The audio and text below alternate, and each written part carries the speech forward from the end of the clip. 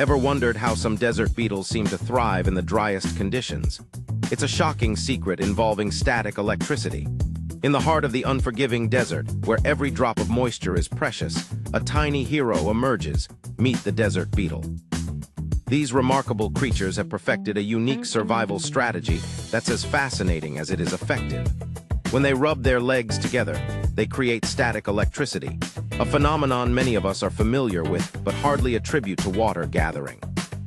By generating this electrostatic charge, they can literally pull in water droplets from the air. Picture this. As the sun beats down, the beetles dance in the wind, their legs creating a tiny electric field that attracts moisture like a magnet. When the evening dew settles, these clever insects are ready, waiting for droplets to gather on their backs. The tiny beads of water coalesce, rolling down into their mouths, providing the hydration they desperately need.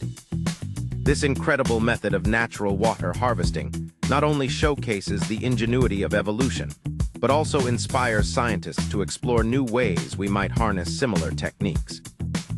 Imagine if we could adapt this natural process to our own needs. What do you think about these amazing beetles? Let us know in the comments, and don't forget to subscribe for more incredible nature stories.